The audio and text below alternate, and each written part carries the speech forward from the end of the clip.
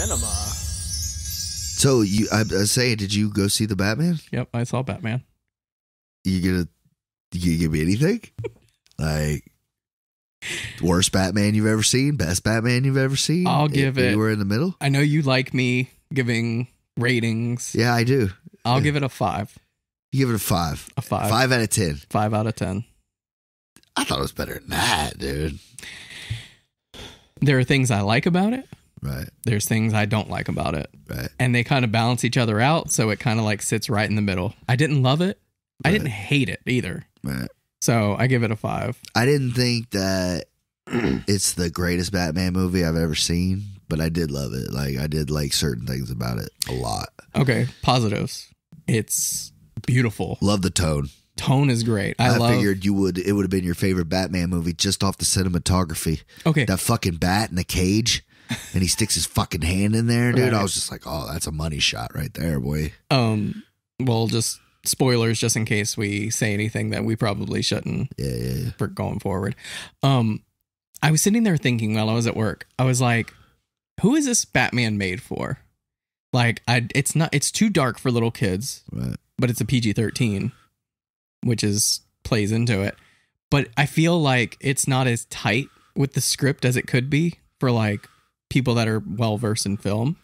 And then I was thinking, if I saw this when I was like 16 years old, it would be my favorite Batman movie. Right. So that's who I think it's made for, is like teenage, angsty comic book lovers. I don't know, man, because Paul Dano did a fucking fantastic job. No, as the acting, Riddler. every acting did so good.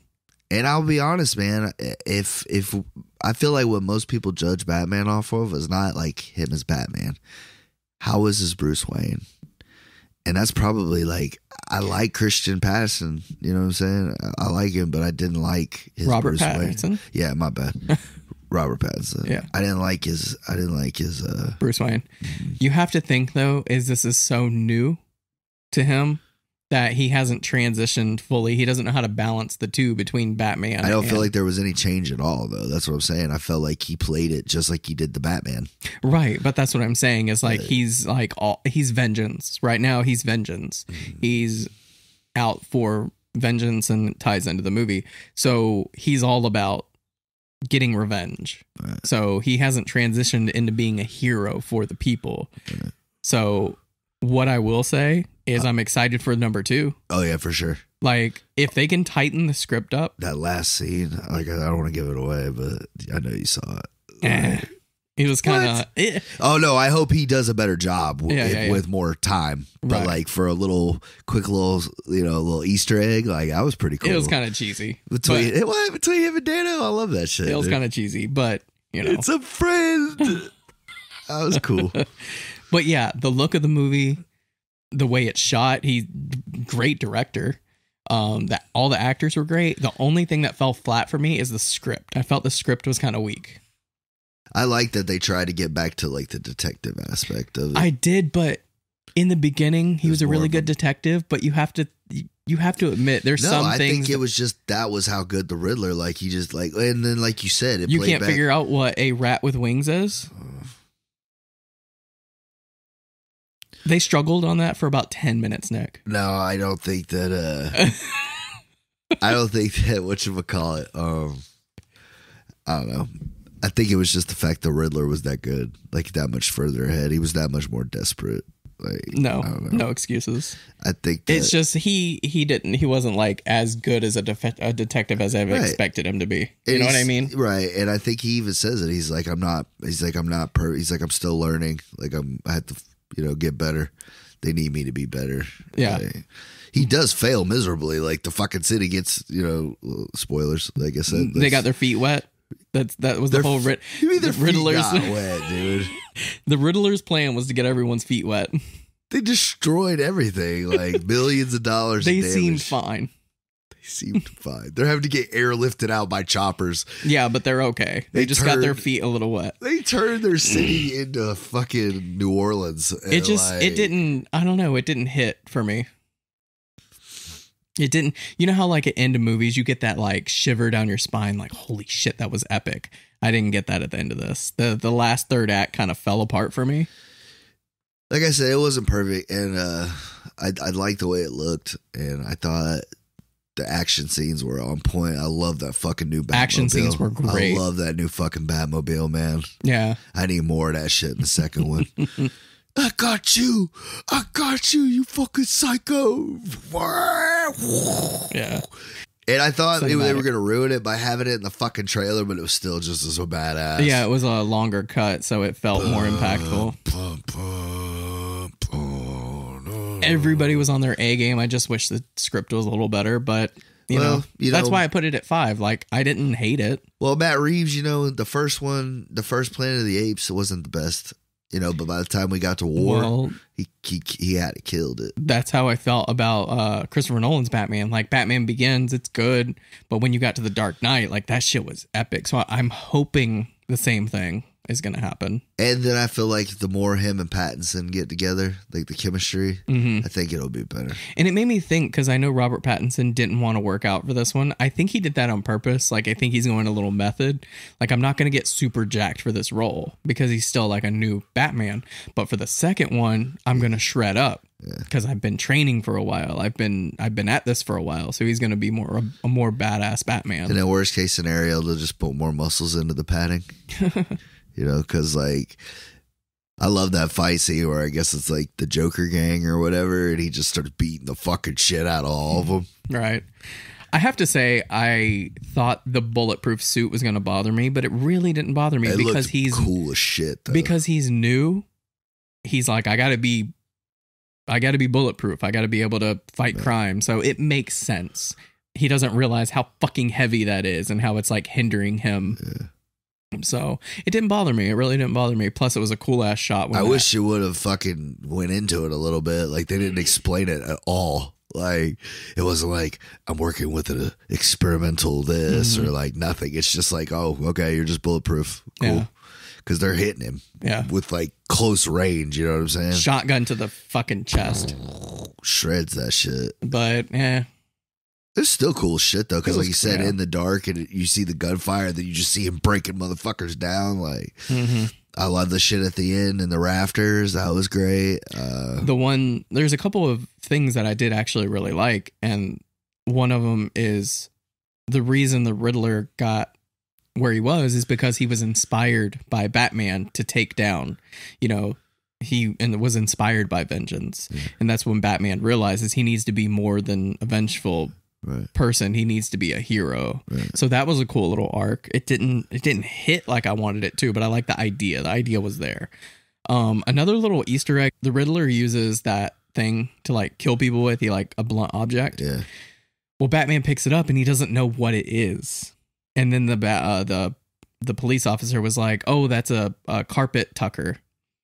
So it's to show like Batman or Bruce Wayne has been a rich kid and he doesn't really identify with these, you know, tools that people would use. Right. You know what I mean? It was a nice little hint at his character. Right. He's like separated from rich to blue collar workers. I don't understand like how he's been doing. I don't know. Like they retconned a lot, dude. Because if this is supposed to be when he starts his career, there's cell phones. He's got fucking contact cameras. You know what I mean? Like, how is this supposed to be in the 80s or the 70s or 60s or whatever? And you got all this technology. Yeah. Yeah, because in the Christopher Nolan ones, they had, you know, Lucius Fox giving him all the technology. So you're not sure how he's getting all this. And I mean, Alfred, don't get me wrong. Alfred was weak. Andy Serkis didn't do a terrible job, but I actually like Jeremy Irons. Alfred way more. Michael Caine? Oh, Michael Caine, yeah, for sure. But I'm just saying, as far as like recently. Yeah. I don't know, Andy Serkis. I don't think he had a lot to work with, but at the same time, it was a weird fit. Well, they had to use him to make Batman or to make Bruce Wayne more human. Yeah. You know? Yeah, to humanize him. Yeah, because whenever the bomb goes off and he's in the hospital, I just didn't feel that. That's what I'm saying. That's supposed to be that part of the movie where you're like, holy fuck. Tugging at your heartstrings. They tried to get Alfred, dog. Yeah. Like, you got to go do something. And I just don't think they made Andy Serkis' character like you were like, damn, now you want to get it back for him. Yeah, I agree. So, and if you think about it, they never went for that. They never went for that in any of the Nolan trilogy or no, they didn't Snyderverse. go after. They only took one parent through that whole thing. Mm-hmm. I do like that they omitted the backstory. Like, you didn't need to see it again. Right? Yeah, that's the first time ever. Yeah, right. Seriously, ever. And I appreciate that. For once, even in it was in Joker. Yeah, and that's not even a Batman movie, dude. It's funny. It's not a Batman movie, but he's in it. As a kid, I do love that part about the Joker movie, how they connected the Thomas Wayne, because like you always think Thomas Wayne's supposed to be this great fucking guy, you know, but like that's another thing that I didn't really care for is the Riddler wanted to uncover all the truth, and the truth was Wayne tried to cover up a story about his wife. I don't know, it felt kind of weak to me. Well, supposedly Alfred said that your father wasn't like ashamed. He just didn't want anybody to hurt her or whatever, talk bad about her. The guy that played Falcone. Oh yeah, I love. He John was Turturro. great. That was a nice John surprise. Yeah. He did great. I love Colin Farrell. I thought he did a fucking great job as the Penguin. Yeah, you don't even see him. You just see that character. I watched the interview he did with I think it's Seth Gordon or one of them, and James Gordon. That's who it was. And he said the first day I went down to Starbucks and ordered some and talked to Jeffrey Wright.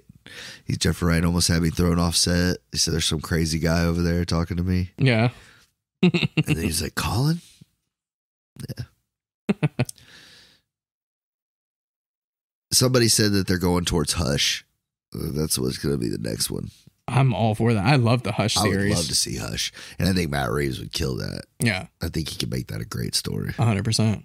Yeah. You throw in the Joker a little bit, throw it in, maybe give. I was thinking that too. Like, I love this tone, and just do the Hush storyline with this tone. Oh, I'd love it. That's what I thought they were leaning towards more, but then I got more of like a Long Halloween vibe off of it. Long Halloween, Seven, and Zodiac. Because that's obviously, he said he based this movie off of those the Riddler movies. Off the Zodiac Killer. Yeah, I would say it was an 8 for me. I think I need to rewatch it, to get now that I know how it goes. That was one of the bigger gripes I had about it. Was I just thought it was way too fucking long. It is pretty long, but I didn't feel it until the third act. The third act, I was like, I felt it that third hour. Yeah, about 2.5. I'm like, okay, we need to wrap this bad boy up. Right. Once we caught the Riddler and all that shit, all right, let's do this. Yeah, get us out of here, bro. Right. But I understand why people like it, though. It just the script needed to be a little tighter, and I've literally seen people on both sides of it. I feel like you and me are probably the only ones that have said that they love certain things, but they didn't love certain things. I feel like some people are like, "This is the greatest fucking Batman movie of all fucking time." Yeah, they're over. They're like, "This is the worst fucking Batman movie I've ever seen." There's a lot of people in the middle of the road on this one. It's very overrated, yet underrated at the same time by a lot of people.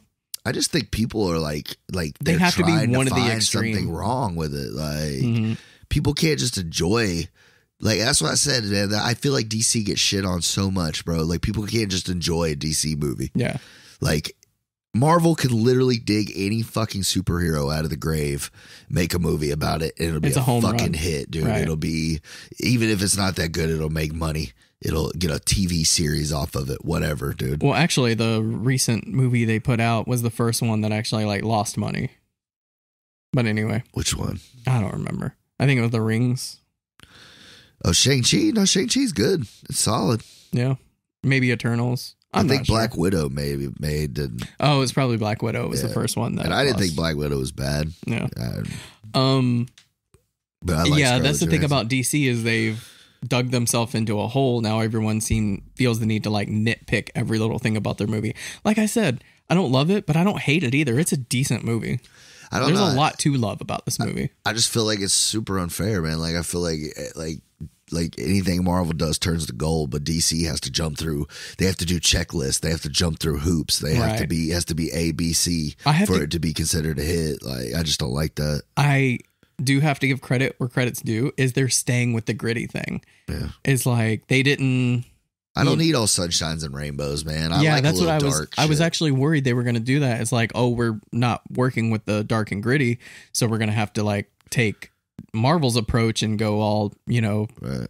unicorns and rainbows. But they didn't. They stayed with the grit. They just kind of like worked on, the script, and it's a really good movie. Yeah, it's it's really well done. Yeah. So good looking. Like, if anything, put it on mute and just enjoy how good it looks. I like what you said, though. It makes me excited for the second one. Yes. And that's what you need. Mm-hmm. You need people to want more. Yeah. And that's where I feel like DC is taking a hit lately. Because even when we got something that was good and we wanted more of it, they said, well, you don't get more of it. Mm. Glad you love the Snyder Cut, because that's all you get. Right. I'm glad you enjoyed it, because you're not getting a single frame more from this guy. Mm-hmm. We've locked his ass the fuck out of the building. And now you're like, okay, now we're good in this. And now you heard that they pushed everything but this back 6 fucking months. They're talking about this and that. Like, no, y'all just don't want to fucking put these movies out, man, because you know that they're going to find something to hate about it. Yeah. And now you don't know. Now you're not sure. Now you're backpedaling. The Rock was supposed to be in this Black Adam movie like 5 fucking years ago, dude. Mm-hmm. And now look at it. It's 2022 and we'll maybe get to see it by the end of the year. Yeah. Like, holy shit, dude. I don't know, man. I just think it's unfair. It is. But like you said, it does get me excited too. Because it made enough money, it's definitely getting a sequel. Oh, for sure. Yeah, it's crushing it. Yeah, so yeah, I'm excited for the second one. I hope it's better. I hope it's a little shorter, but a little shorter. I like where their head was at. I like where they were headed. Yeah. Let's keep on that path. 100%. Yes, we're on the right track. Let's keep on this track. Listen to the fans, but don't go completely not. You know what I'm saying? Mm-hmm. Like, I feel like fan feedback is more than critics sometimes, just because like that's who you're trying to make happy. But at the same time, you still have to do something. You don't want to pander to them. Right. Exactly. Like, and this did a little bit of pandering, but it didn't go too panderish. I don't think it pandered any worse than Marvel does. Yeah. You know what I mean? Right. Let's be honest. The only reason that last Spider-Man was so fucking like epic, like people love it so much, is because it gave you every Spider-Man you've ever fucking watched together. Right. If they hadn't done that, that would have been the biggest wasted opportunity ever, dude. Yes. You know what I mean? That'd be like if they were going to do that with Batman and you didn't bring all the big Batman back. You know what I mean? Like, you could probably let Clooney go. You know what I mean? You could probably let Kilmer go, maybe. But you're going to bring Keaton. You're going to bring fucking Christian Bale. Yeah. And you're going to make sure they whatever. But you're going to make sure you get those guys. And God rest his soul, if Adam West was still alive. I hope to God you would get Adam West in there, but yeah. I don't, you know what I want to see? What's up? I want to see The Killing Joke live action with Willem Dafoe. As the Joker? As the Joker. That would be cool. I was watching him as the Green Goblin and I was like, God, he would make such a good Joker. They've said that for years, but like they just never found one that... Him doing The Killing Joke, though, I feel like that's a good storyline for him. Because that's when Joker's absolutely insane. It's crazy. They said the closest he ever came, I think, was when Jack Nicholson did it. Mm-hmm. And they said that Jack Nicholson's star power, like he just said, I want that movie. And they were like, well, you're Jack Nicholson, so you get what you want. Right. And I mean, you've only won 3 Academy Awards already. Yeah, bro, it's yours. Like, so yeah. He just called up Warner Brothers and was like, yeah, I'm going to do that. Well, it's Tim's movie. I don't give a fuck. I'm doing it. Tell Timmy Burton that he's got the goat on set with him. I wish I could do a Nicholson impersonation, but anyways, you do a little bit when he's talking to Robin Williams about the the awards. I like that impression. Hey, Babu, I got one of these in every decade now. Yeah. And Robin's like, it's my first one. Right. Which is a crime against humanity, bro. Like, how is Rob Williams not have like two shelves of Oscars? He's a national treasure, but he's not like the greatest actor that's ever lived. No, he's but just when he warms our hearts. He's fucking on, bro. Yeah. Like, you can't tell me like. And see, the problem is a lot of the movies he was great in didn't have categories for it. Still don't have categories for it. Like, you're not gonna get one for Mrs. Doubtfire. Mhm. You know, you're not gonna get one for Birdcage. You're not gonna get one for Flubber, shit like that. Jumanji. 1 hour photo. Yeah, definitely not. Definitely not. Insomnia. No, see what I'm saying? Like, I remember people hated that fucking movie Insomnia. because he played a bad guy. Right. Nobody wants to see Robin Williams play a bad guy. Kendra just saw it for the first time, and she's like, "It's weird seeing Robin Williams as the bad guy." It is, dude. It's very unsettling. Yeah. That's why a 1 hour photo still creeps me the fuck out. Yeah, I love that movie. I own it. Because I will never turn down a Robin Williams movie. What Dreams May Come. That's a hard watch. I have that. Yeah, it's a tough one. I can only watch it Super once. sad, dude. Yeah, it's talk about movies that are sad and depressing. I love Jumanji. That's like probably one of my favorites. It's a hard watch nowadays. That CGI does not hold up. See, I don't care. I love it. He's gold. And Aladdin, obviously. But, you know, Right. it's the greatest animated voice character ever. Is the genie from Aladdin. He kills it. He does. It's perfect. They said that they had like enough footage of him going the fuck off in there that like he could have done 3 movies by himself. Mm-hmm. And I was like, of course, because he's that badass. He is good. But R.I.P. Goat. for sure. So next week in Bruges. Yep. Until then. Later, y'all. Later.